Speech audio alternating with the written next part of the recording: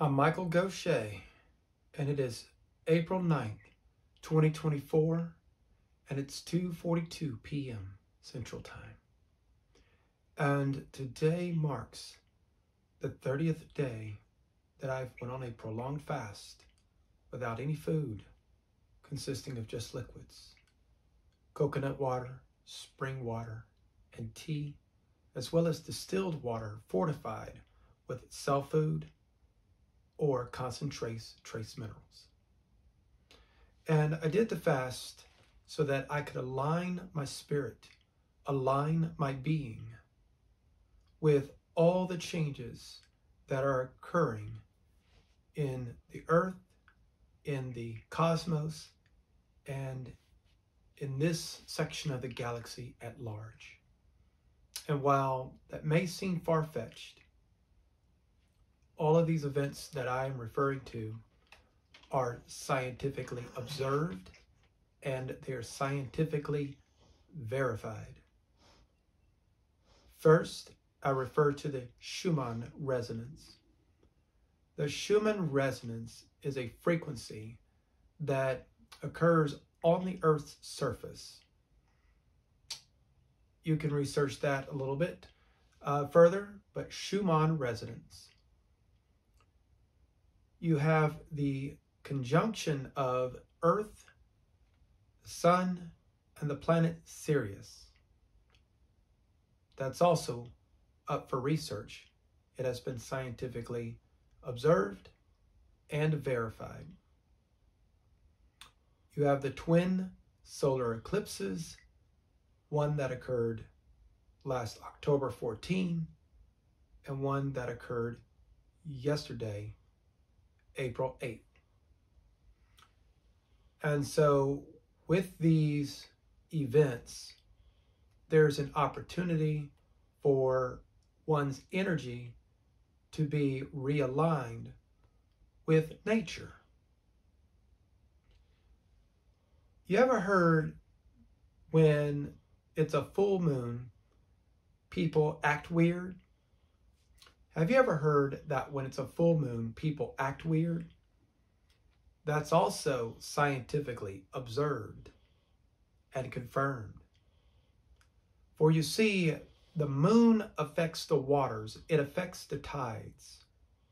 And since the human body has a preponderance of water among the majority that are hydrated adequately, then it follows logically that lunar events will have an effect on people in general.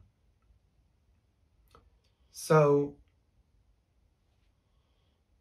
you can extrapolate out from that the energies in the cosmos, the energies that are in this part of the galaxy and that emanates from the Earth itself, similarly has an effect on people. And my fast was to coordinate with these changes so that if there is an opportunity for improvement of myself with this restriction of food aligned with spirituality, general spirituality, then I say, why not? The spirit world sometimes asks or expects for you to put your money where your mouth is. So that's what I did. I applied my will, I applied my determination, and I set about the path of discipline and the balance of emotion and reason to achieve and pursue and seek spiritual process that is further and beyond what I once experienced in religion. I was a Catholic for nearly 45 years, from birth. I was born and into this world, and 1 month later, I was baptized. in the city of Chicago, Illinois, United States of America. And from that time forward until roughly somewhere in 2020, 2021, I practiced Catholicism, deeply studied in it, deeply read and researched in the doctrines. I met with a spiritual director, or one that was themselves being trained as a spiritual director or spiritual advisor. For several years, we met once a month for several years. And we discussed religion, theology, and all kinds of things. I was an usher in the Catholic Church. I collected money. I participated in the ritual of the Mass, both as part of the laity and as an usher, part of the officiate of those services. And so I learned a lot from Catholicism and organized religion. But my path, I was driven to go elsewhere in how I pursued spiritual process. And according to Catholic canon law, once baptized and once born into Catholicism, always Catholic unless excommunicated. And I have not been excommunicated, but I don't participate in the Catholic way, and that is not a way that I will be returning to for the remainder of this existence in this plane of existence. But like I said, I learned a lot from that.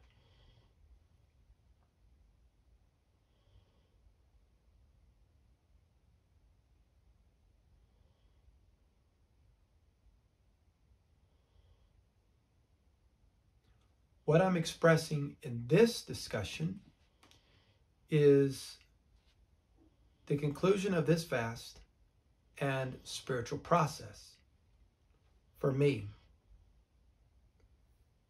This discussion is not intended to be instructional by any means. The vast majority of video that, as of 2024, I have uploaded to YouTube was my way of documenting my life's journey. That was the number one priority. Occasionally, I may do a video that was instructional in nature, but I also have 7 or 9 blogs, and I used to write very actively on those blogs. I found video to be a little more expedient and video to be more accurate than the words that one wrote.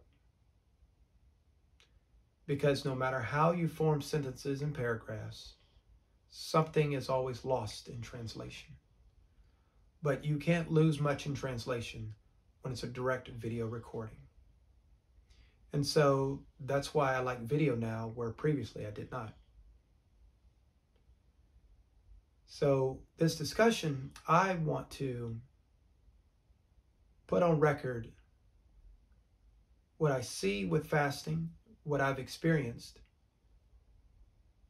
If this discussion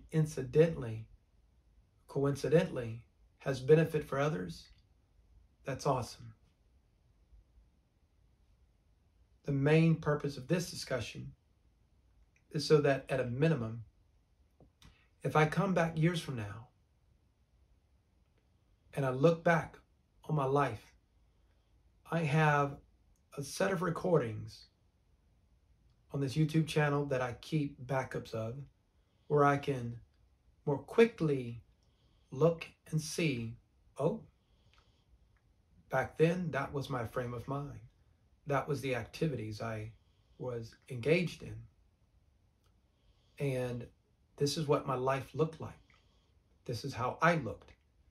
Those are things you cannot capture fully in a blog, and you cannot share those things with others in writing. They can't see images of how you looked. They can't see images of how the circumstances around you looked.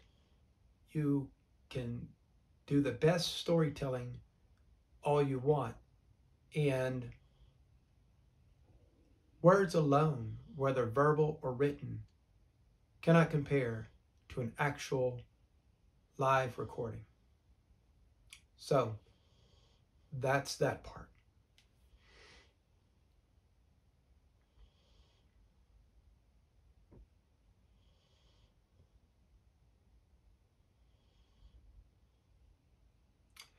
If you hear snoring, that is my dog Rocky sitting here bored to death from my usual machinations, singing bowls, mantras, chanting, mixing coconut water or mixing spring water with something or brewing tea, sitting at a computer, playing YouTube content, bored out of his mind.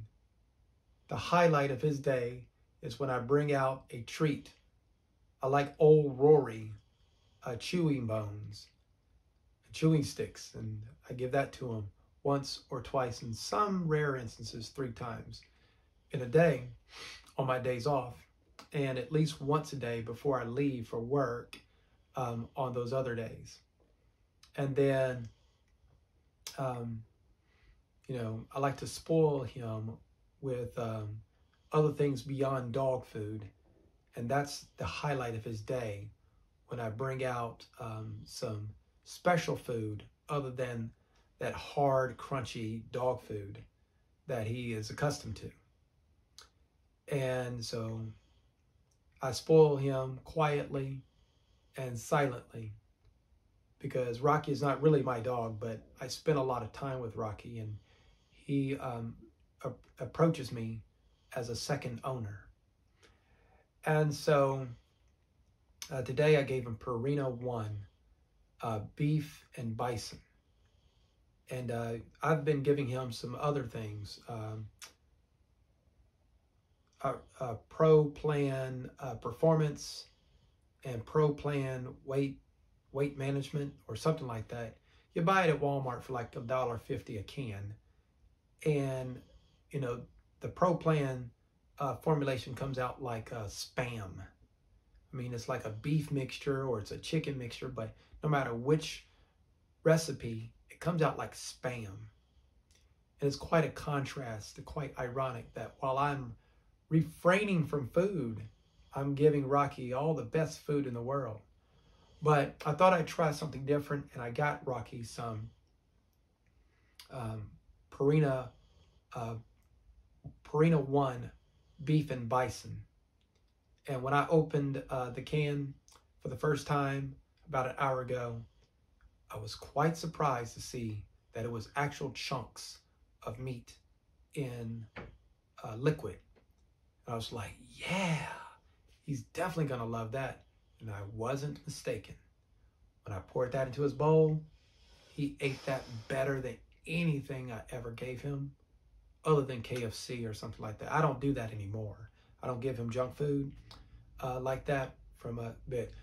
Way back when it was convenient to get like 5 pieces of chicken for $5 or, on sale through the drive-through, and it was just quicker to do that. But I decided that if I give Rocky some food, it has to meet the same standards that I would want for myself with food that I eat. So no artificial ingredients, no artificial flavors, no artificial colors.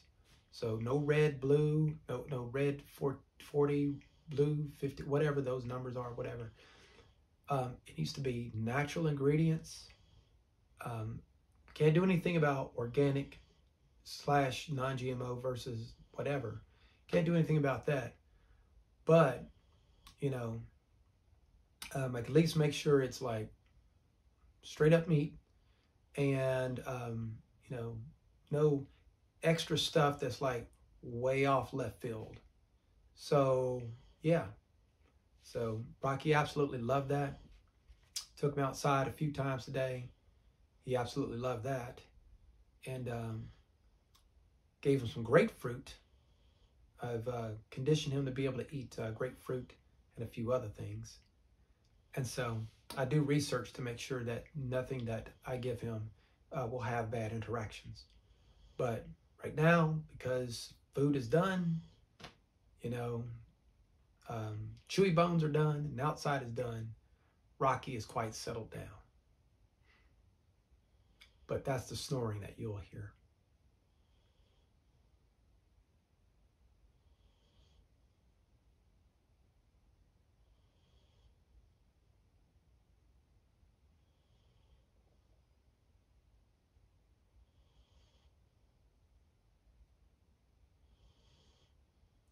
During my fast, which began on a Saturday in March at roughly 10 p.m.,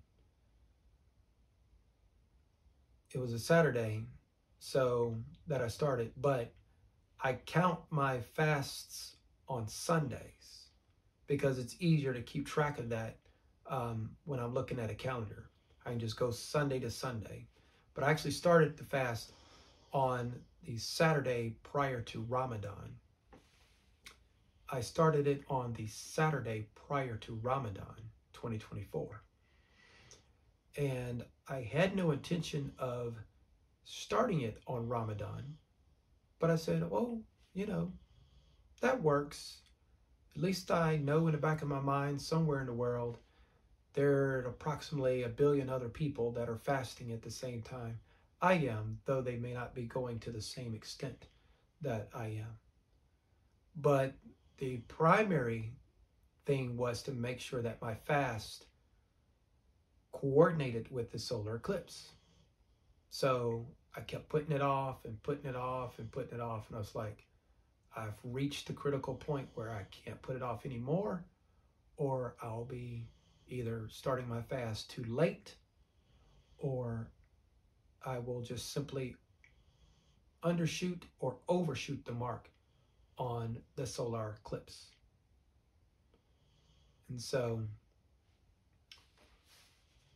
I started it on the Saturday before Ramadan, and I started counting starting that Sunday before Ramadan, and I just kept up with it that way. So day 1, and then the next Sunday, right?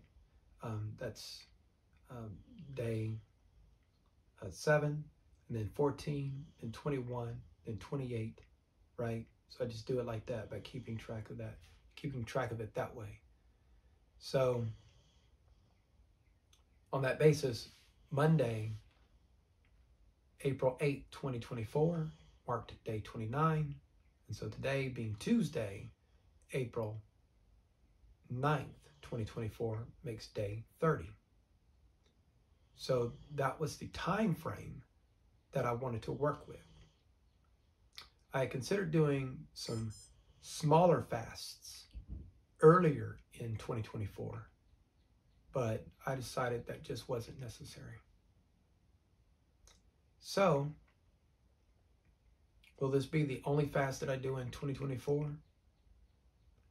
More than likely, strong possibility. I've done quite a bit of research where I know the scientific health reasons and health aspects of fasting that is known to Western science. And so I decided to simultaneously take advantage of that. It's like, why not? You know, why not?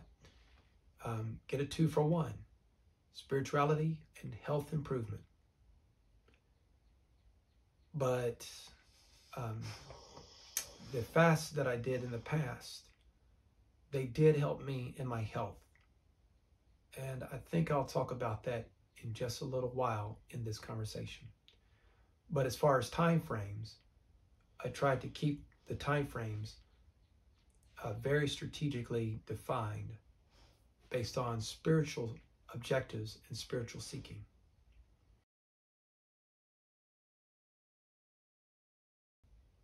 The question I get asked the most when people learn that I'm fasting, and I don't disclose it to most people. I have people that I work with that I have to tell them, because otherwise they will see certain aspects of my behavior and the way my body moves that seem kind of odd, that seem kind of out of the ordinary.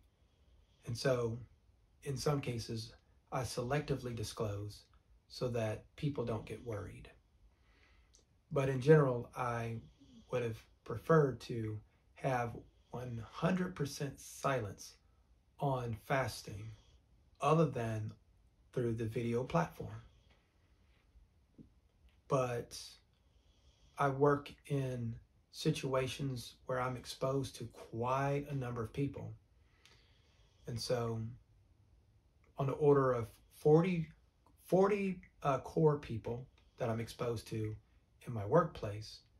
And then beyond that, an average of about, let's say, 200 to 500 people in a week or every 2 weeks or so, well over 1,000 or so people in a month's time.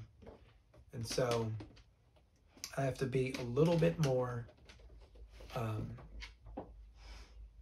open with what I'm doing in my life and how I'm going about things, so that, you know, there are no rumors and there are no misunderstandings about how I'm expressing myself and how I am conducting myself in the ordinary course of business.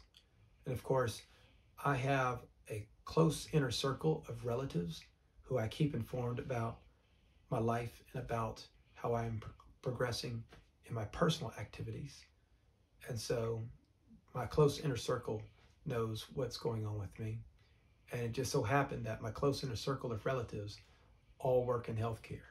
So I get it all the time about, oh, make sure you look at this, or, oh, make sure you look at that. And that also helps me be informed a little bit. You know, having a family of nurses, a family of certified, formally trained nurses. And you would be amazed at the conversations where they're coming from a very staunchly allopathic perspective. And I'm coming from a very strident homeopathic and naturopathic perspective. And so, very interesting conversations. And sometimes we meet in the middle. But the thing of it is that my fast is intended to be a spiritual process. And the number one question I get asked is, does fasting imbue you with enlightenment? And I have to say very honestly that the answer is no. Enlightenment, in my view, is not a function of what you do. It's a function of your state of mind. It's a function of your heart. It's a function of your inner being. So, spiritual theater, spiritual theatrics, and spiritual routine, going through the motions just to be going through them, even if it seems somewhat elaborate by other criteria. In my view, that is not a path to enlightenment, but a path to spiritual distraction. But I know some seek enlightenment, but the thing is that my view of spirituality is to seek inner improvement. Point blank, period. A to Z, full stop, period.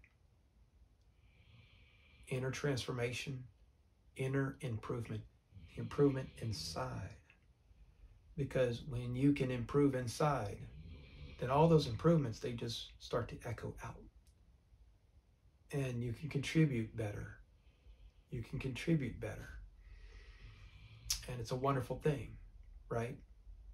Where you can build on your inner core foundation and not get distracted by trying to become the spiritual equivalent of a Marvel movie narrative or Marvel movie character, and just go about your business on the path of evolution and transformation within. So for the rest of my existence on this plane that we call the third dimension, I'll be a broken record. All questions that come my way about spirituality, they all summarize down to inner evolution, inner improvement, inner transformation and refinement. And it's an unlimited journey and process. You can stop when you want. You can pause and take a break when you want. And you always have the opportunity to resume the journey from where you left off, or if you move further back, you have to keep going up to where you last left off at some point, or whatever. Or maybe get a good acceleration and then move on from there. Whatever the case may be. It's a great experience. And everybody participates in it, some knowingly, and some, I would say, most unknowingly. And so in my view, spirituality is not what some religions represent, where you are this perfectly positive person, where you're this perfectly well-made individual, where you got it all figured out. I don't think so. Because everything we can experience in life, the good and the bad, is part of life. And spirituality is life. So, if you got a dark side, but you know how to work with it productively and constructively, that's fine. Spirituality and the process of seeking allows you to go about through refinement. You got a very generous, compassionate side, love, kindness, goodness, and you can balance it with the world and nature at large, with its sometimes adversity and confrontation and stressors and pressure, then wonderful. That's part of the process. Balance, balance, balance. Balance the emotion, balance the logic, balance the selfish, balance the selfless.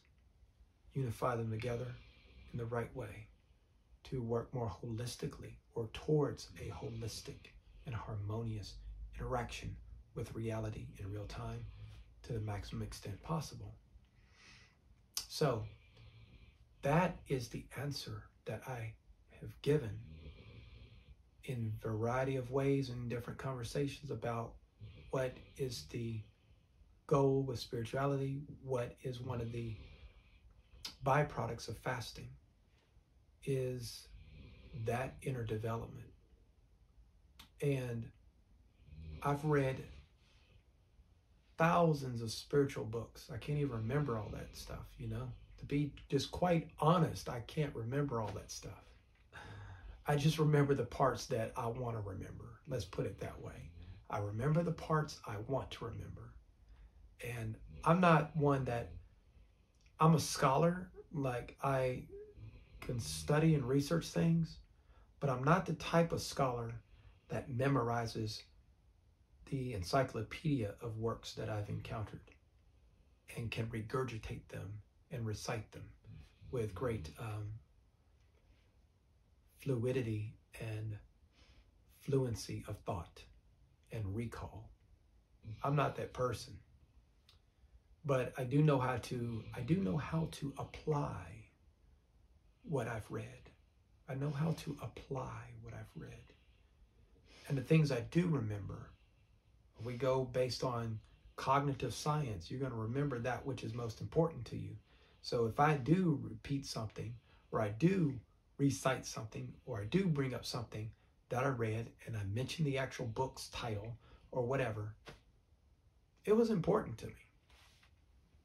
Doesn't mean that the other thousands of books that I read over the course of my life was unimportant or didn't have something to impart, but you evolve and you move forward, and some new things become more important than some of the old things, and that's just the way it falls down. So spiritual process for me is evolution, and the fasting is a way where you can really focus and put clarity onto that objective. And let me talk about that here.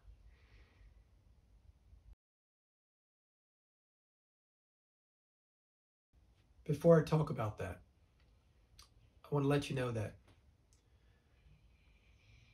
the way I do video is I get up and I stop the video recording, and then I start a new recording. And the reason I do that is that's a technique I've learned when using mobile devices.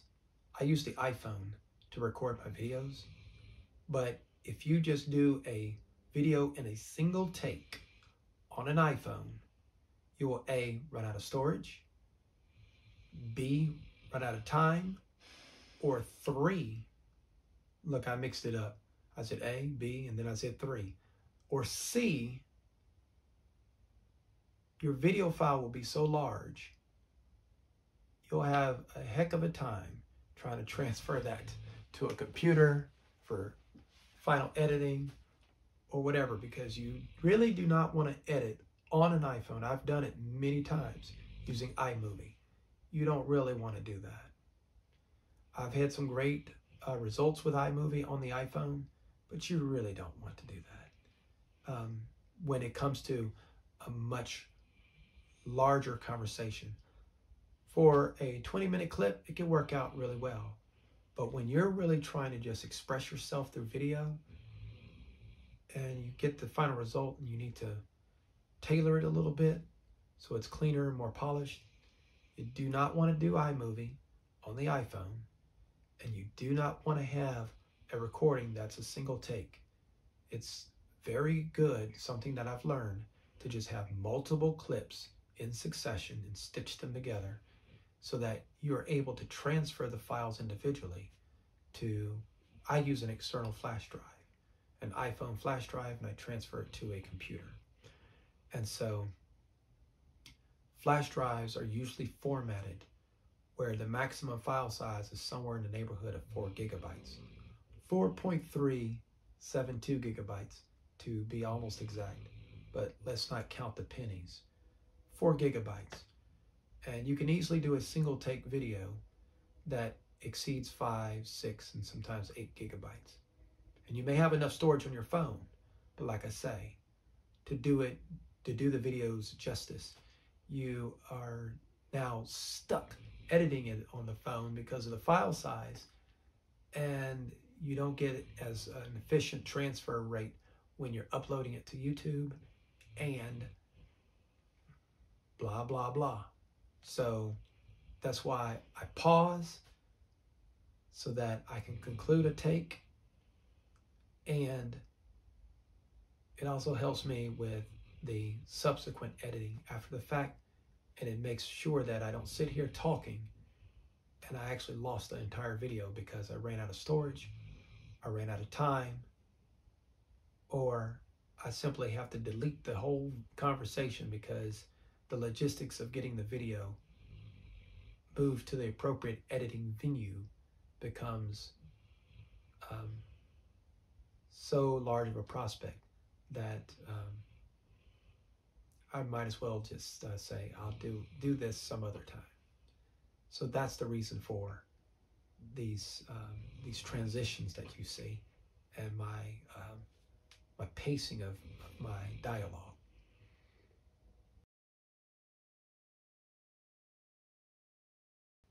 So clarity and focus in fasting towards the objective of spiritual process and inner transformation. So what does that look like?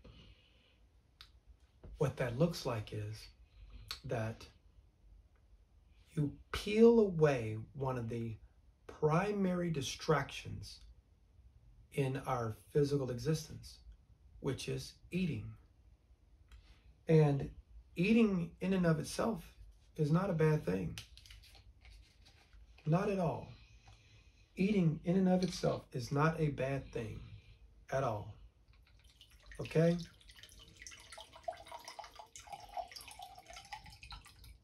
But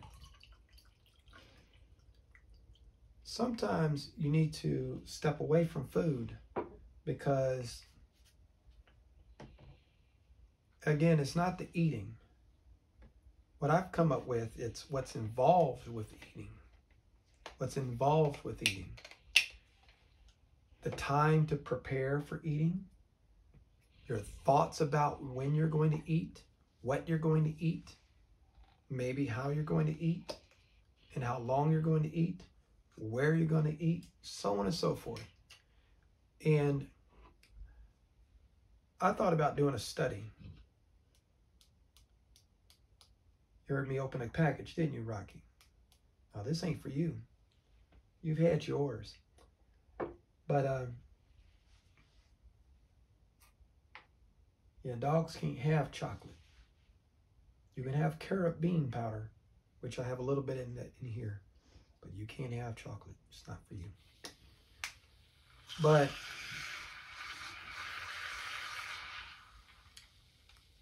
you know, it'd be interesting to see how much time a person actually spends nourishing their body through solid food. And you'll find it can range anywhere from, I mean, you think it might be 15 minutes, but there's always the warm up to eating. You got to stop what you're doing. You got to walk to your destination where the food is. Sometimes you have to prepare food. It's just a drink, my friend. It's just a drink.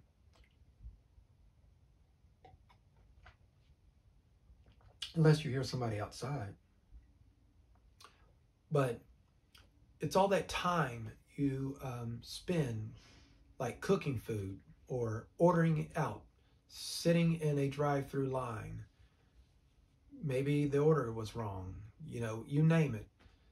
You add up that time. I've kind of looked at that time kind of just in an informal, rough analysis. It can come out to be about anywhere from 2 hours to 4 and sometimes 6 hours in a day.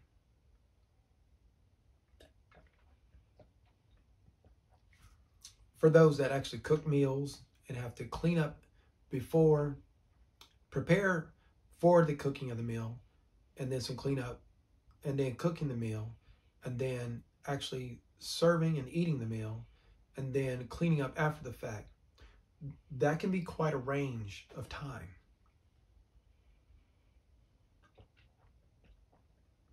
That can be quite a range of time, right? And so I found that that process itself can really disrupt the flow of one's thoughts, the flow of one's movements on a particular agenda.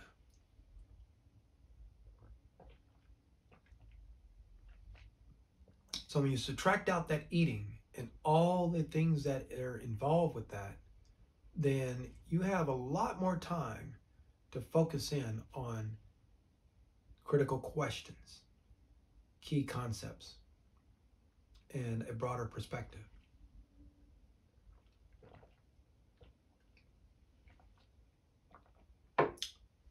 And so that's a major part of it, is subtracting out that time involved with feeding oneself solid food.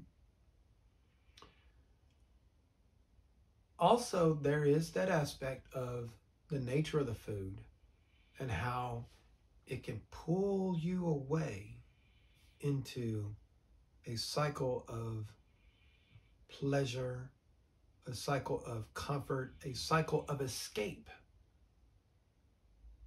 when that may not be the right method of escape that you need. The right method of escape may be meditation. The right method of removing yourself from the cares of this world may be meditation. Meditation is not for everybody. It really isn't. I've gotten to a point where I don't hold to a lot of absolutes. I try to not hold to a lot of absolutes. Things don't apply to everybody. Certain diets don't apply to everybody. Certain health practices. Everybody's body and everybody's life is different. But in the general sense, fasting is the elimination of distraction first and foremost, before it's the elimination of food. Fasting is the elimination of distractions that creates the space in which you can apply yourself, however much you want to apply yourself. And make no mistake, I'm not sitting 8 hours a day chanting, running singing bowls, and watching spiritual content on YouTube and reading books and none of that. I don't do all of that. I used to, but I don't do all of that. No. What I do is I say, self, body, hey, it's a good idea to hit your thymus gland. It's good for you. But body, hey, we are going to move to the next level. For me personally, it was, we're going to get rid of that processed oil out of our diet. We're going to get rid of that processed sugar out of our diet. We're going to get rid of those thick breads that we love so much, right? So accomplish that in May 2022 in a 3-day fast. Accomplished it. Knocked it out of the park. Wonderful. December 2022, 3-day fast.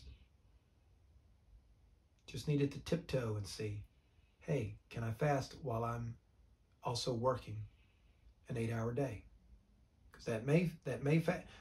All of my previous fasts, with the exception of maybe one, there was one exception many years ago. I think it was 2018 or 2017. Anyway, but all of my fasts, except for way back when, and the one I did in December. I'm sorry, say that a different way. All my other fasts, up until the recent times in the last 18 months, I would be on paid time off. I'd be off from work because I felt like it would be too much of a challenge to fast and be active. But I didn't know the science of fasting. And back then I was part of a religion, and fasting was a typical thing in the religion I was in, right? It's like you could be in a religion and you're doing fasting because that's what you're taught as a doctrine, and not know what the actual side effects, why you having brain fog, why you're like just struggling, and you start to believe that the struggle is part of the fast, and all of that kind of stuff, Anyway, so it's like, so then when I'm like on a more normal basis and I'm incorporating science, into my way of doing things, and not just with computers and certain things, right? And achieving a more balanced view of existence. Then it's like, you need to be active when you're fasting. You're more likely to be successful with fasting when you're active. So let's try it out. So I tried it out in December 2022. and it was okay. So then, February 2023. Sorry, I got something on my lip. Lip is peeling a little bit. That's actually a good thing. Skin peeling during fasting means your skin is rejuvenating, but apparently in this case it's just my lip. But anyway, during the February fast in 2023, I did take time off. But during that fast, I was helping somebody out with their computer. And that took me a few days. So I ended up being active regardless, which was a good thing, because if I was crashing and burning in that February fast. It was in 2023. That was the roughest one. That was the roughest one. And there I was fasting on grapefruit juice and Taiwanese oolong gaba tea. It was rough as all get out. So I never want to fast like that again with fruit juice. And then I learned later the science behind fruit juice. And then I look back and I see how much of that was a horrible idea. But by June of 2023, I had a much better understanding of science involving fasting and physiology and biology. I was able to successfully complete a 13-day fast during that time. And then my knowledge just continued to increase and improve, and I kept doing research, because I research all the time. I'm always studying something. So by the time of the 30-day fast in September, October last year, we also had artificial intelligence. So I used all the tools at my disposal, and I was ready to go. And that was my most successful long fast. So by the time I got to this fast, I won't say it was exactly a walk in the park, but I was able to be less distracted by the fast itself and focus on programming my body and my being to live in this world under more of a constraint, so that when I resume normal eating and diet and that sort of thing. What'd you see, Rocky?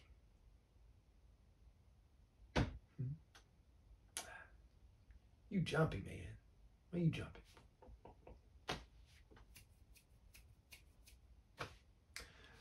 Then I would be much more solid in my frame and in my being. So having lifted these weights, so to speak. So I'd say that process is very successful, and I've had many experiences during these 30 days that has allowed me to refine that spirituality in a practical way, practical applied spirituality. And so I'm pleased with that process.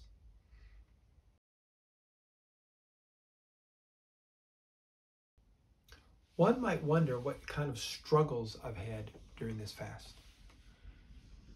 And I want to share those struggles so that if anyone does find this useful, you'll probably find this part of the discussion the most useful. So let's talk about the struggles of the fast. So I've done a lot of research where the number one thing you need in fasting to do it scientifically, even though you may be doing it spiritually, is electrolytes. Now, like I say, I'm a little bit studied in Buddhism, far less knowledgeable of Islam, and I know a fair bit about the yogic practices in the Himalayan yogic way of going about things, both from a Tibetan and Hindu standpoint. So I know a little bit there, but I know the most, despite not being a practitioner, I know the most about Christianity because I grew up with it for over 45 years. So if I recall correctly, and this could be a misunderstanding on my part, but when the person they call Yeshua was fasting in the desert,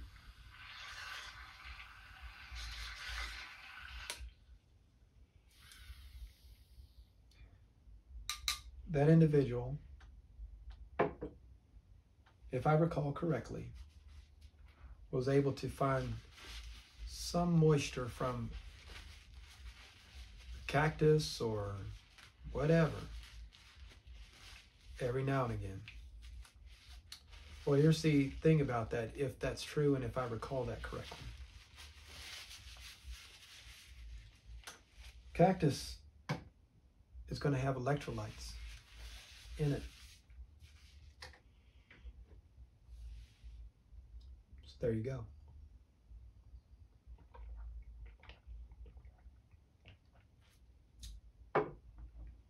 My electrolyte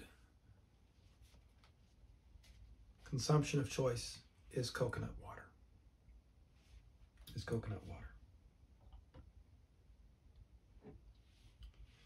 And for approximately, let's see if I can get it right, approximately 25 days in the fast, I did the coconut water without cocoa powder or any add-ins, just straight coconut water, because I wanted to do that this time around. So it's only in the last 5 days, as I started to wind down this fast, that I started adding coconut water and ashwagandha and carrot bean powder and that sort of thing, because these constituents, they add fibers within the body, and these fibers will very gently wake up the gut microbiome without triggering digestion.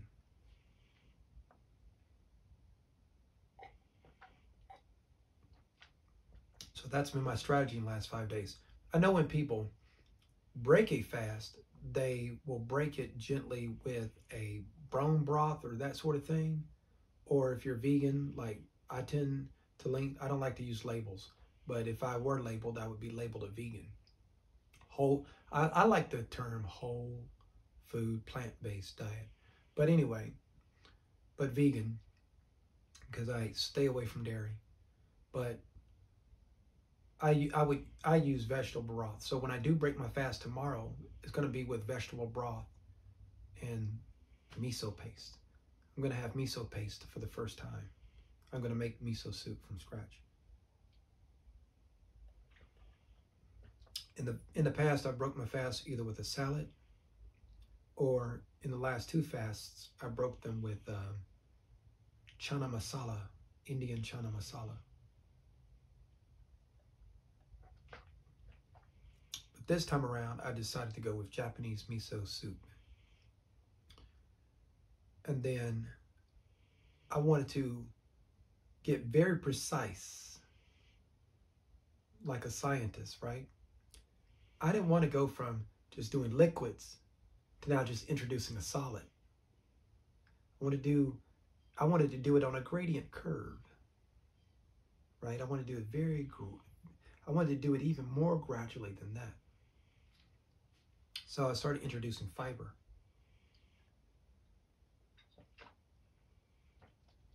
Fiber that's fine enough in its particulate density that it does not register in the body as an element that's worthy of digestion.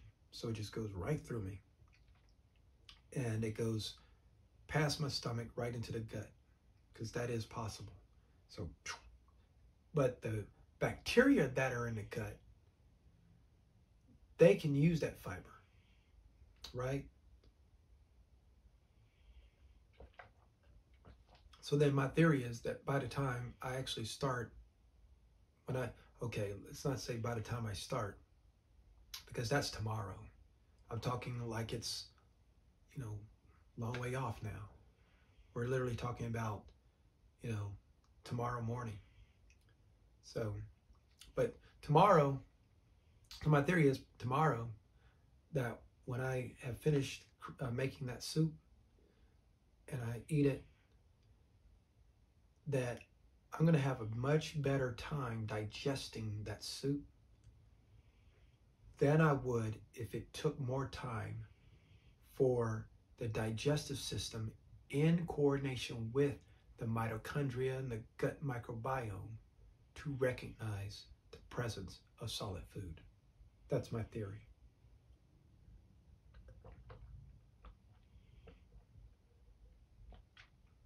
See, don't drink that all the way down because you got more solid constituents there. So that's my theory. And what that will achieve is I can contract the time it takes to go from that more limited solid food to a regular meal. So rather than going off of the practice in the medical research of maybe taking a week before you get to a full meal, and I will say, and I admit that in the past when I broke a fast, I just went right into a full meal. Those last two times, man, I had chana masala in a container like this, and I know the proprietors of these Indian restaurants very well, and they made it vegan style for me. We had a good discussion about what's vegan on here. I don't want no dairy. I don't even want ghee butter. And they hooked me up. But container like this, some rice, and I'm gonna pile it on with some minced pickles and some naan bread. Day one breaking the fast like that. Not advised at all. Not advised at all. But, some would say I was lucky. I didn't have refeeding syndrome. Okay, great. And I don't think I would have refeeding syndrome now if I did that. But I just decided I want to do things more properly, do things more expeditiously. And if I do fast like this in the future, I just want to get into the habit of taking a more measured approach. So I decided to go with soup. Though technically you could call what I had previously soup. Chana masala is a type of soup. It just has beans in it, thicker beans. So yeah. So anyway, but we're talking about struggles. And I said all of that to say that the important thing is electrolytes. And that's going to make a lot of sense when I say more about struggles here in a moment.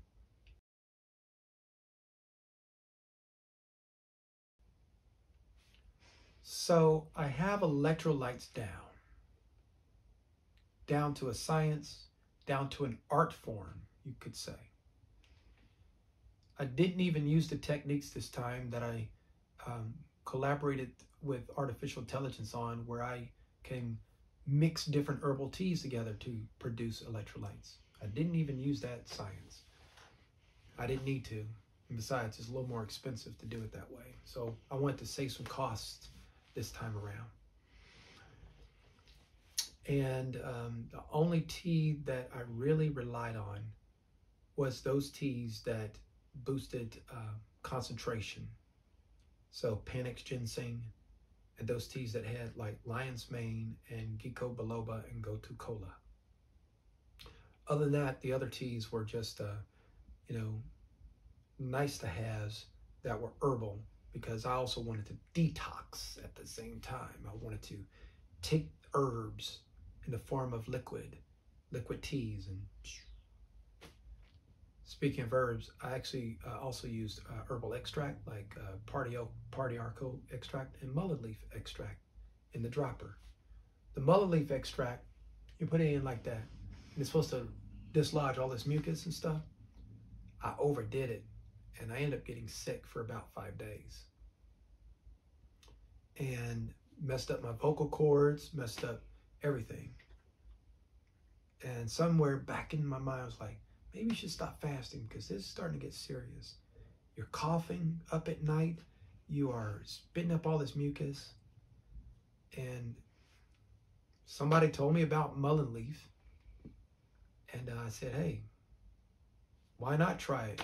Because when you're fasting, you are the most receptive to herbs and things like that. So I had it in liquid form, pure liquid form. I put it right in here, and I overdid it, I will say. And yeah, I learned a great lesson from that. Mullein leaf works. If you're trying to get mucus out of your body, it works. But if you overdo the dosage, and I was taking the dropper directly in, you really should dilute it in water. I should have diluted it in water. But hindsight is 20/20, as the saying goes. And yeah, I cleared all the mucus out of my system, that mucus I didn't even know I had. And that had a chain reaction, because then other things I didn't know was going on with me was starting to clear up. It's like, but it was painful coming out. It's like, man. Because normally when I'm fasting, I don't get sick. So this was sickness that I induced on myself. So that was part of my struggle.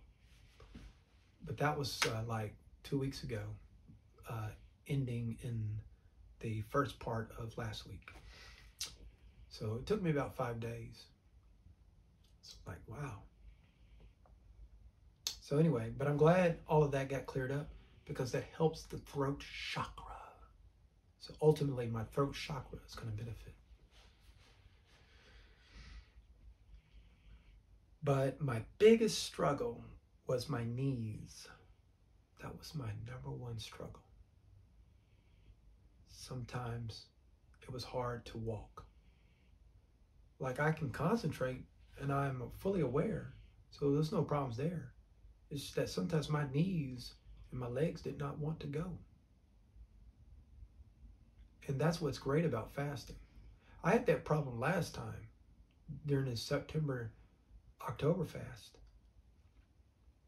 Right? I had problems with knees.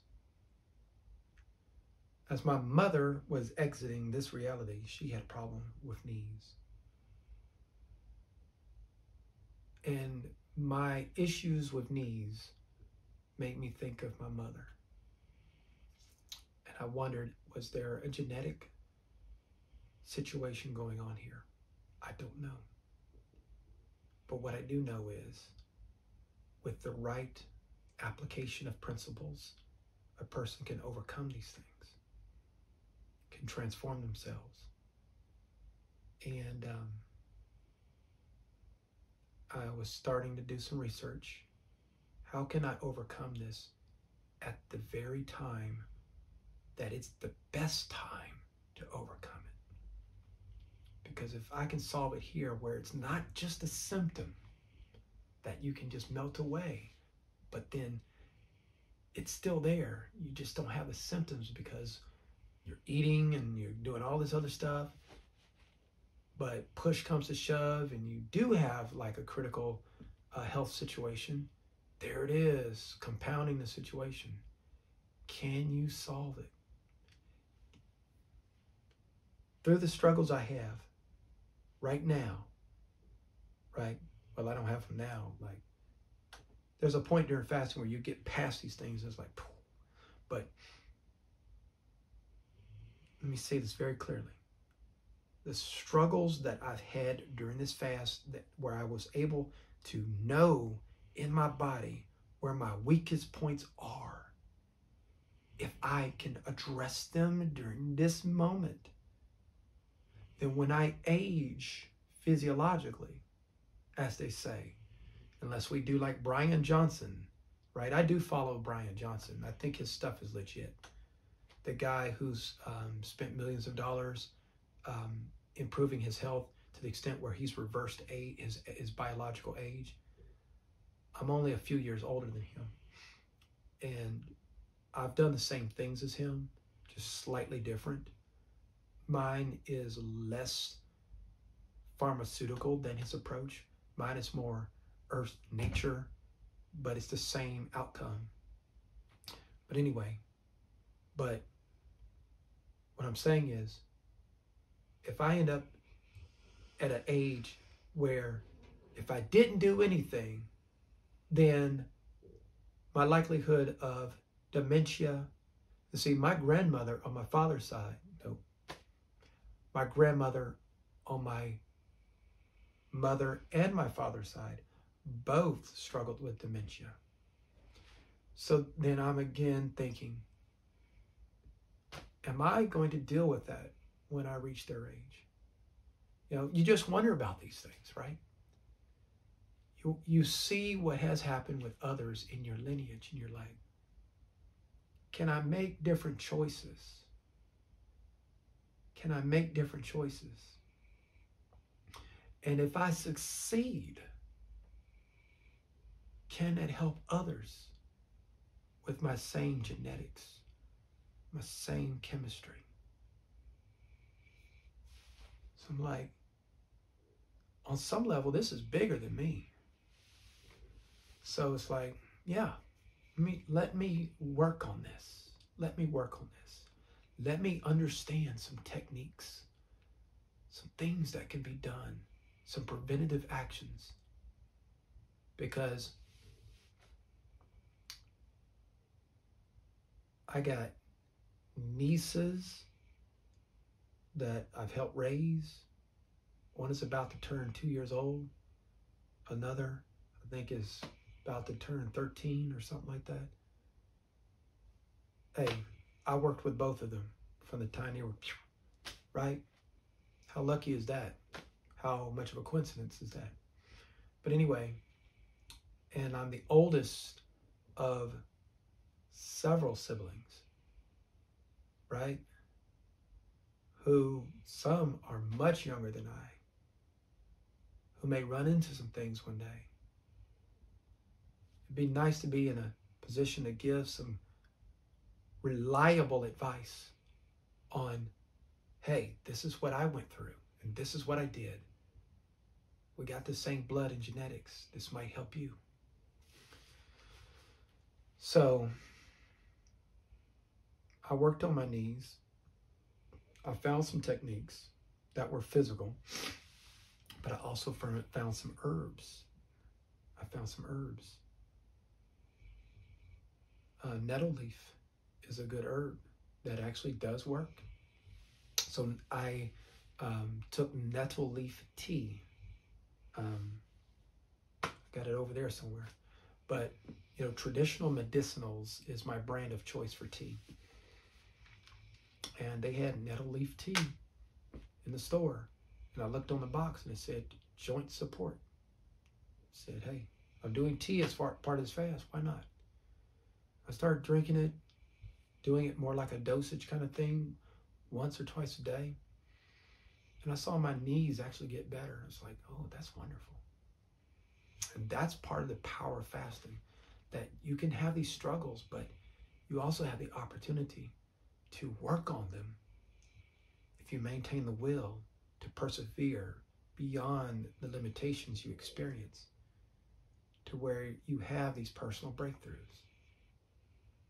Now, I will say this though, that some of the physiological limitations or slight debilitation that I've experienced in some areas of my body, and usually I find from the waist up perfectly fine, and that's actually where I focused the majority of my research in terms of staying viable in the midst of a fast. I put so much research there. I didn't stop to think about from the waist down. It just didn't. I was like, so I thought that if this is working 100% or 1000%, then I could at least have the willpower to keep all the rest of this going. And to the most part, that's true, right? if you apply your mind, you can override the body. But it's like some overriding is more taxing and takes more energy than others. And trying to walk, even get up and take steps, especially in a work environment where you can average anywhere from 10,000 to some cases approaching 30,000 steps. So anyway, it's like, man. So I learned some physical techniques, like you take your thighs while you're sitting down, you just squeeze them. Just squeeze some thighs and get that blood flowing. Leverage that magnesium and calcium interaction. You need muscle contraction out here. Just start bending your knees. Just bend them before you get up and go. And then you have a little bit better mobility. So that's what I worked with. One of the things I figured out as physical techniques. And then, like I said, the nettle leaf tea with the joint support. And then dandelion root, not roasted dandelion root, but dandelion root and leaf was useful. That one's slanted more towards kidney support. And but then I also combine all of that with red clover to help with skin. Because one of the things that helped me get into fasting in the first place in 2022 was the outward symptoms of autoimmune disease. My hands were all bloody and scaly and all this from COVID. Because I was trying to put chemicals on my hands to keep back germs and all that, and then I put nitrile gloves on, and I was doing all that, and I ended up damaging my skin, but I didn't know it at the time. I didn't connect the two to it. I didn't connect that activity of putting these harsh chemicals on my skin and the chemicals bleeding into my bloodstream and then making its way down. I thought I had psoriasis or eczema, and I was using psoriasis creams and all that. Long story short, I got rid of the processed oils, the processed sugar, and the thick bread. Those are my three that I focused in on in May 2022. And in coordinating with a 3-day prolonged fast with just liquids. And I think that one was just water. Yeah, that was just water. Because I didn't know about coconut water or electrolytes back then. And I definitely dealt with brain fog. But leading up to that, I was doing intermittent fasting. And exiting out of that fast, the skin started clearing up. I started seeing improvement throughout.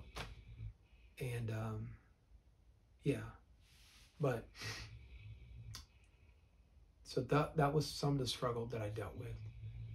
I didn't deal with the struggle of getting up out of bed quite as much, though there were maybe 2, maybe 3, maybe a maximum of 4 days where that was a struggle.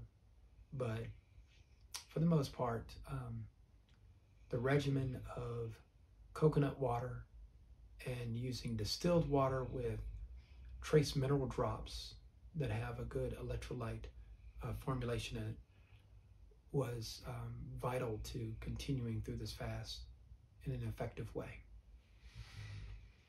And then I did an experiment part of this fast, because these fasts I'm doing experiments on my physiology in order to improve. And one of those is I introduced the use of a formulation called cell food. And I talk about that extensively in a previous video, so I won't go into great depth here. But I mixed that with distilled water, and it helps. It oxygenates the cells. It actually provides nutrients to the cells, and it removes cellular waste, according to what they were representing about the product. So I did that for the better part of 25 days. And in the process of introducing distilled water into my process, what I learned was that because spring water also has electrolytes in it, just not to the extent of coconut water, there was that one day where I was brewing some tea and I mistakenly used distilled water instead of spring water. And I was drinking this water all day, thinking I had the spring water, but it was distilled water, and I felt weaker than I'd felt in a good while during fasting. And I felt awful that day, and I told a coworker, I was like, man, I feel really bad. And then later that evening, I was able to trace it back to I used distilled water instead of spring water when brewing my tea. Because I was using distilled water very strategically and very specifically when I wake up to put these formulations in. I was using distilled water as a transmitter and a carrier of these formulations. Because distilled water is not a source of hydration. So anyway, I learned a lesson there about making sure you use the right liquids. So that's some of the struggles that I saw with fasting. And there's probably others, but I would belabor the conversation if I were to keep digging in to try to uncover them all. But those are the major ones that come to mind. And they are all surmountable with enough planning, enough foresight, and preparation. But there's one last thing on that. Fasting with liquids is the most effective if you could do it on a schedule. A good schedule, let's say, hydrating on the liquid of choice, whether it be coconut water or spring water or trace mineral enhanced distilled water, roughly every two hours, I would say. My situation is one where I couldn't do that. I operate in environments that requires your full attention, and you really can't step away adequately and remember, oh, 2 hours has passed, I need to do this. I was able to force that in last time, but this time it was like, it just wasn't a thing to do. But putting my own personal process or situation aside, if you could do it every 2 hours, keep the liquids flowing each 2 hour period cycle, your body responds better and you're able to maintain a more level electrolyte balance. What would happen with me is I would hydrate more heavily after I woke up during a 2 hour span, and then at some point I go to work, maybe hydrate within that first hour, and then over the span of about 4 to 6 hours, I'm hydrating much less. Like I might not hydrate again for another 4 hours, 3 hours or 4 hours, right? And during that break time, right, get some hydration in. I typically like to just get in my car, drive to Kroger's or Walmart, buy some Harmless Harvest, because this is actually my main coconut water, but I got into the habit of drinking this only while I was at home. And then while I was out, I would drink Harmless Harvest. I wouldn't drink Harmless Harvest while I'm here. The reason is that Harmless Harvest has an excess of sugar, but I would use that excess of sugar for my strenuous work schedule, right? Whereas if you're not very active, right, moving around, then something like this that's a little more tame is more appropriate in terms of biochemistry. So whenever I needed to really perform and be active, I would find a way to get Harmless Harvest. So I would go to Kroger or Walmart to get me a bottle or two. So then that kept me going in large part, but that would be my only hydration for another, let's say, 4 hours or so. Now, there were some days where I was able to have hydration more frequently than that, but even then, if I was able to bring in a larger flask of, let's say, hot tea, I'm not drinking it properly. I'm sipping a little bit here and then putting it away. And I might not see it again for another hour or two. And it's just sips when you're supposed to take in a certain number of ounces during those intervals. And so I didn't do any of that. And I still made it.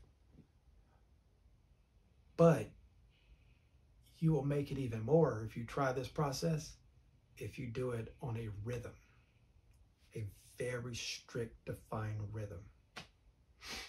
And if you could do that and hold to it, your fasting will be a much easier prospect than what I experienced. But even despite those struggles, I learned a lot. I picked up a lot.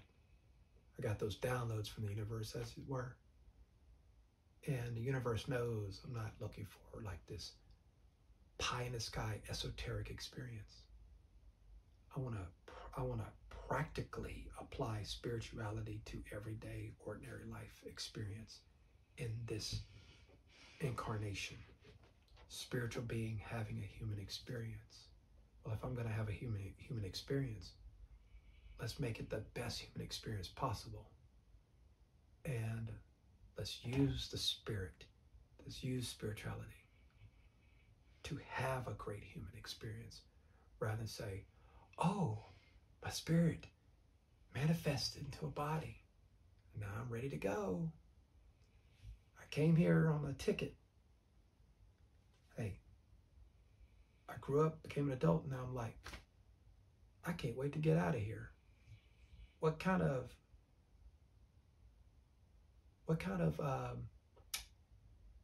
cycle is that? Life cycle, spiritual life, where you got a spirit that's alive in the spirit world, and it wants to come alive in this physical world, and it chose to come alive in the spiritual world as a soul and spirit. And then once it gets here, it says, I'm already ready to leave. It doesn't make any sense. You should have just stayed where you were at. Should have just stayed where you're at instead of coming here. If you're going to complain and do all that, just stay where you're at. Don't come here. Come here to do some things, to experience some things, to learn some things, right? And then when you've done all you can do, either transition at that point or find a way to do some more. If, like Brian Johnson and others have designed, or we might live to 200 plus or more, hey, do some more things. But I don't see it as productive to be a spirit that's incarnate in this physical form and to complain about that incarnation once you've arrived here. Doesn't make any sense to me. Never really did. I might have bought into that when I was much younger, in my 20s, but over time I was like, it doesn't make any sense. And it's like, you came here. Do something while you're here, and do something constructive, productive, useful, that at the very least makes things more enlightening in terms of understanding when and if you do go back. That's all I'm saying. So the struggles in fasting and in life in general can be useful in that regard. So let's see what else we could talk about while we're here.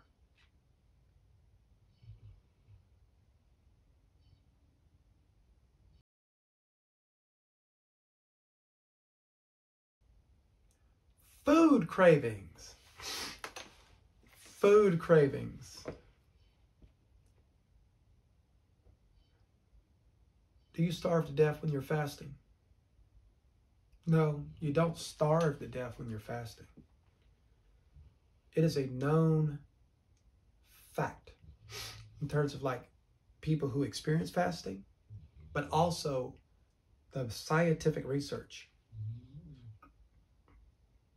Oh, by the way, keep in mind that even though I'm on a spiritual process and I believe in the primacy of the spirit and the primacy of ancient writings and teachings, I'm very much in on it with science.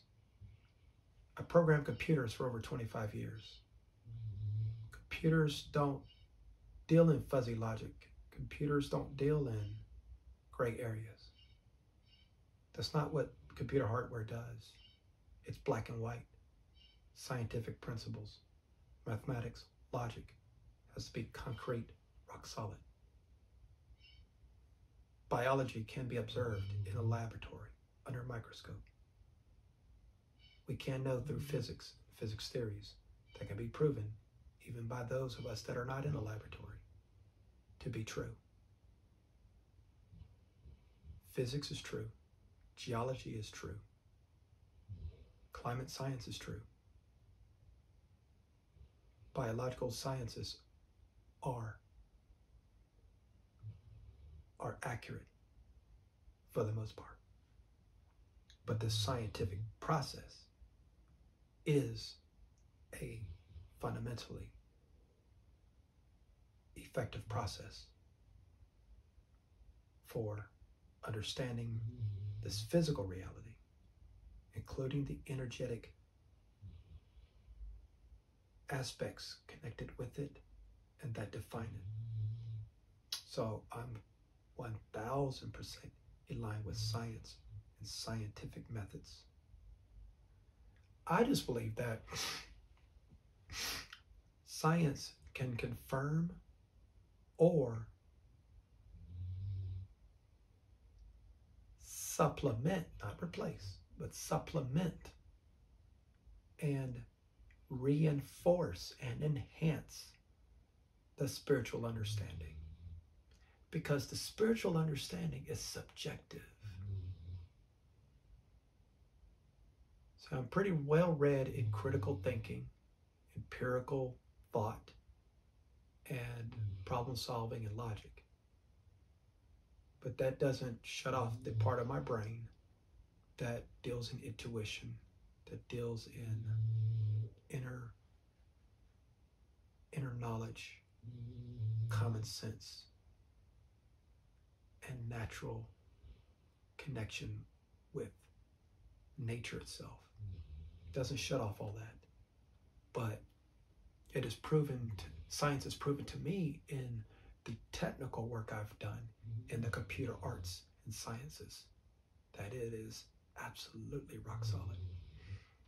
But it's not a replacement, and it's not primary over our subjective experience.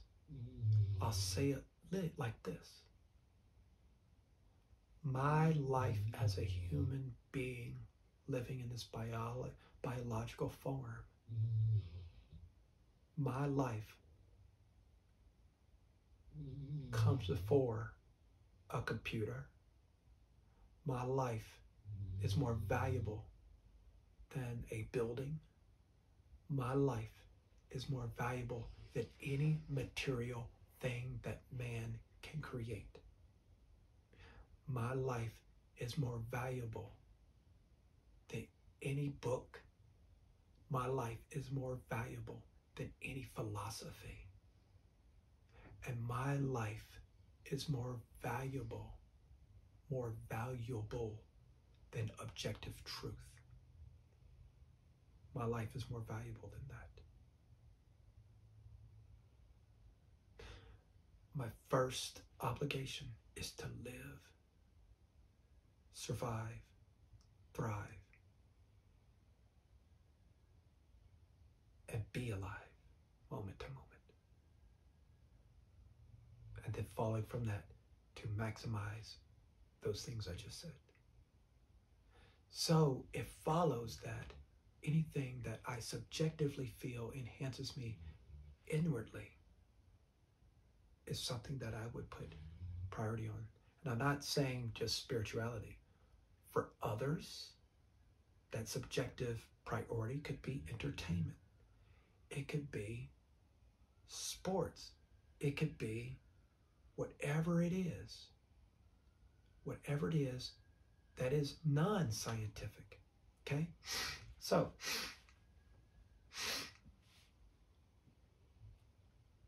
I went on a wild tangent there. Well, not a wild one, but a long one, to say that science knows how the stomach works because it's observed it in great detail. So when you start having hunger feelings and sensations, that is not necessarily an indication of starvation. That is an indication of the body's request to bring in nutrition, to bring in fuel. And you can override that sensation with the mind. You can just do it straight out, or one technique I've bumped into, but it's a valid technique, is you could just simply ignore the growling. You just ignore it. And if you ignore it long enough, the body's physiology, it moves on. There's a time limit for how long it will growl and request food, fuel, nutrition. It's a time limit. And when the clock runs out on that, it doesn't bother you anymore for a while. So because of that, the times between those hunger sensations gets longer and longer. You might get it once a day, whereas before you might get it 3 or 4 times a day. It gets longer and longer. And I've had it where I might get it once every 3 days, once every 4 days. It's just gone. So, but I've learned tricks in how to induce it on purpose. Because if you induce it on purpose and you ignore it, you can help perpetuate HGH, human growth hormone, which helps you develop physiologically in other ways. Anyway, so, but you do have a desire for food still, but through this process, you're able to control that desire, control those thought processes. But there's another aspect to it, and this is the aspect I tap into. And that is I use this time to just plan. How am I going to eat? How am I going to steer my diet? See, sometimes it's hard to steer your diet in a different direction when you're in the middle of eating, day to day. It's like you just can't pull yourself away from what you just had yesterday when you know it's wrong. It's like it builds its own momentum.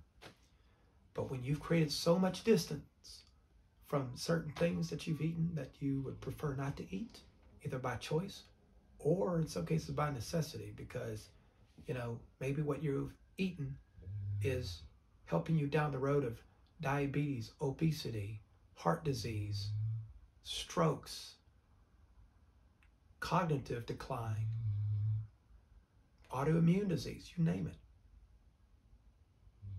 And it's like, you get to the point where you're just like, I'm tired of it. I'm tired of it. I don't want to deal with any of that anymore. I just need some space. Give me my space, bruh. You get your space where you're like, okay, I'm not worried about food day to day. What can we do about food when we start up again? If I had to do over again, it's like I asked you that question. If I had to do over again, what would I do differently? And that's what I do during these fasts. I ask a lot of questions like that. Not just about food. I ask that about a lot of different things. It's like I'm in full reset mode right now. So my video from Sunday covers that in my case. So I won't go into all that here. My April 7th, 2024 video covers that in great detail. Anyway, but yeah, you do feel hungry sometimes, and you can get past it. It gets easier to get past it the longer you do it. But the best part is you really get to think about what you're going to do differently. So I spent like 30, maybe 40 hours during this fast time frame researching nutrition, diet. I've done hundreds of hours of that over the last 2.5 years. But there's always new information that comes out. And there's always a way to refine your understanding. And I've been trying to get more to the nitty gritty. And some of it for me is that the changes I know I needed to do 2.5 years ago, I just wasn't mentally ready to do that. I just couldn't get there cold turkey like that. You know, if you go back to when I first became a vegetarian, right? The last meat that I ate was salmon. Prior to that, I would eat chicken. And then prior to that, I would eat beef if you go back to the year 2000. It was a gradual process of shaving these things off. It's taken me a long time to get to where others have gotten in their 20s or 30s. Maybe they were raised vegan. Maybe they were raised in a way where they could eat the right way. Just part of their culture. Maybe they was raised in a culture, in a country, part of a religion or a society that naturally has a blue zone aspect to it. I didn't grow up in anything like that. If I were to give it a word, I didn't grow up in a blue zone. I grew up in a red zone, as red zone as you can get. So it was much harder to just peel these things away. And even when I switched over to vegetarianism in 2006, you know, I thought I was doing good. And I found out that by the time I got to 2020, buddy, you wasn't doing as good as you thought, because you still had processed oils and you still had processed sugar, and you still had these shortcuts you were doing where you wasn't eating meat, but you was eating non-meat stuff that was just as bad, if not worse. So I need to make some serious changes somewhere around late 2021, early 2022. And I was gradually making those changes, but some habits, they die hard. Like, I no longer use canola oil, but I still cooked with oil quite a bit, even if it was olive oil. And olive oil is not always appropriate to cook with, but it was better than cooking with canola oil. And that's just one example. But I had to make these gradual changes, and these fasts, they helped me, coupled with research I was doing leading up to the fast and during the fast and shortly thereafter, each fast, to make the changes I needed to get to where I ultimately needed to be many years ago, which is primarily raw, plant-based, fruit-based diet. And that fruit-based part is more recent. I didn't know that until a couple of months ago, thanks to soon-to-be Dr. Yaki Hickman of East St. Louis. But a fully raw or nearly raw plant-based diet with an abundance of fruits is the best diet. And I just couldn't get there, even though I knew what was being presented by these learned individuals, these well-researched individuals. I psychologically couldn't get there. So I needed a process of gradual transformation, gradual, incremental, in order to get there. So that's what I embarked on. And I would have to say that it's been very instructive. I've learned what to do, what not to do. And I think once this fast concludes today, right, and tomorrow I start eating, I believe I'll be on a better track. So what does the future of food look like? What does the future of food look like for me?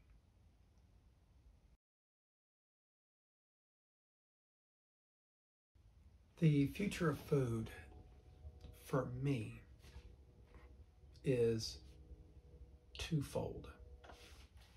And I say that very, very deliberately. It's twofold.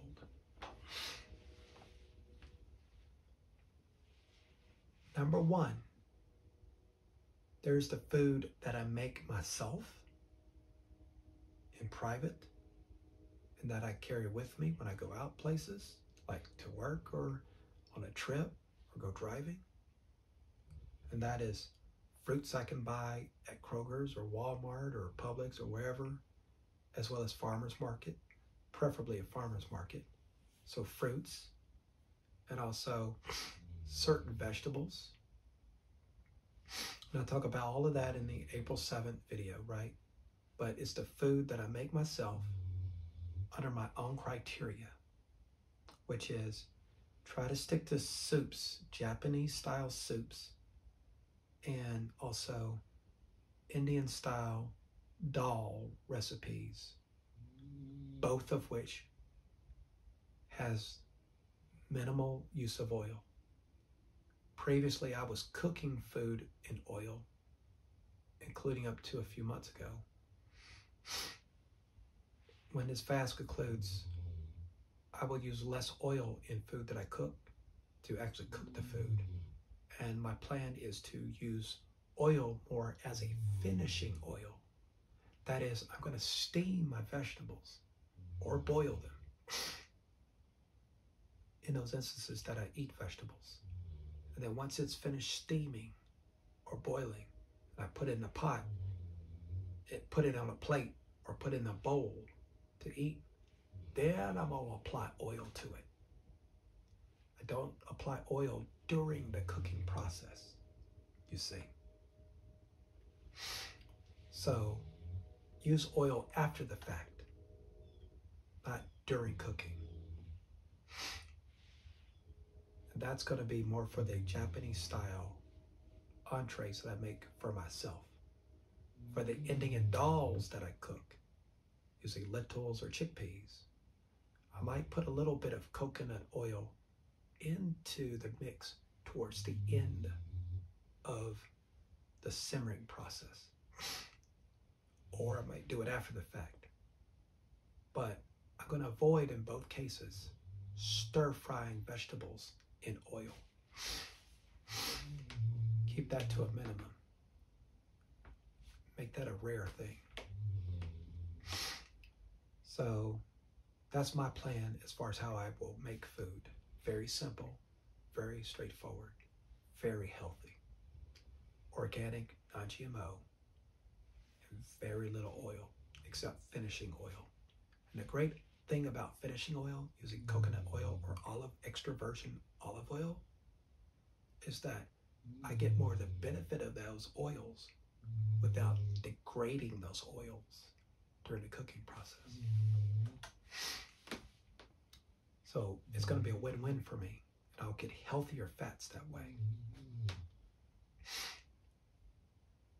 The second part, because I said it was twofold, is when I eat out.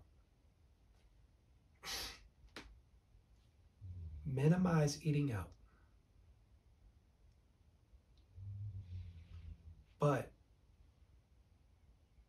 I accept that when I eat out, that I expose myself to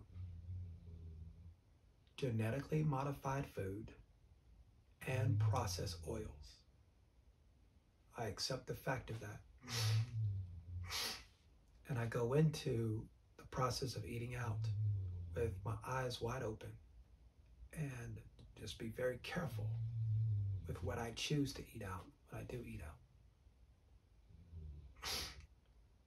That includes restaurants that are advertised as very healthy, but who in fact use processed sugars and processed oils, even in a healthy meal or a meal that's otherwise very healthy, that has fresh greens, simmered lentils or beans, black beans or whatever, or cut and steamed vegetables.